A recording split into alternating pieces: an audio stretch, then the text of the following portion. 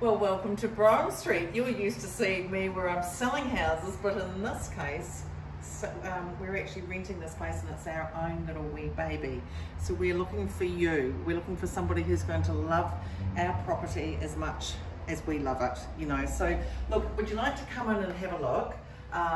But it's suitable for anybody who, I don't know, you've got a place to park your car or your work truck as such, or perhaps you know, you might be a person who bikes. So there's even a space that you can carry up your bike, and there's a nice little shed which is just out there on the balcony. But check out the kitchen anyway, because when we first got this place, we really loved it in this kitchen. Of the fact is, there's a dishwasher. Who wants to do their dishes? So there's a dishwasher here, and well, of course, obviously there's an oven, isn't there? And there's the expert layer up here as well. But there's lots and lots of storage in here, room for you to fit your fridge. And look, it's just easy if you spill anything on the floor there, or you can just easily wipe it up or sweep it up or such. Now, another thing I really like is it's not just a one bedroom where you yourself can be in there by yourself, or perhaps, I don't know, you know, we're looking for whoever just wants to love and enjoy our place. We don't care if you're a couple, whether you're a single person, we don't care if you're retired, whether you've just, you know, first time renting as such. We just want someone to look after our place. Really easy. We're going to leave you to it as well, and come in and have a look at the size of the room. So you can easily fit a double bed in here, and it's quite nice in the summertime if you want a bit of fresh air to come in. It's not just opening up the windows, it's actually, you can open up the slider. So with that, with this balcony, which is a nice decent size, you can actually have one of the, what are those barbecues called that they're advertising at the moment? You know, the ones where you can cook the pizza on them as well as the meat and scones and whatever else? Plenty of room for one of those out there, and your table and chairs. Oh, and depending on how many clothes and things you've got your own decent sized wardrobe there.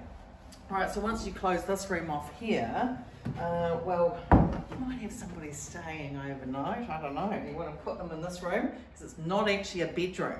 But what it actually is a room which you can, some people have used it as an office. It's quite tiny, it's quite small, but when you are in here, you can still put a desk, because there are actually plugs in here as well.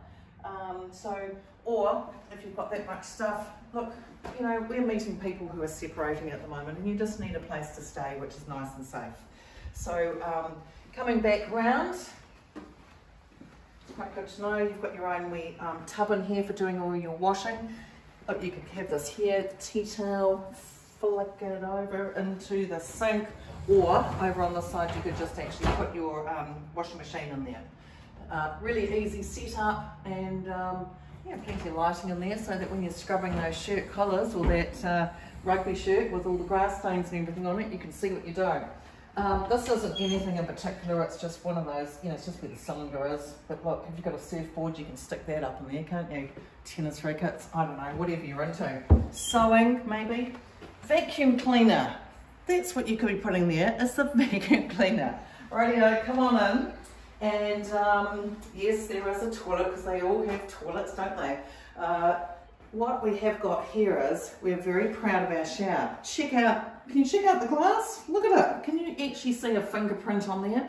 Kelly, my partner, is really particular about the glass. So actually there's a little wee wipey blade thing that you can have for just, you know, keeping the glass clean, or just get one of those sort of hair towel things.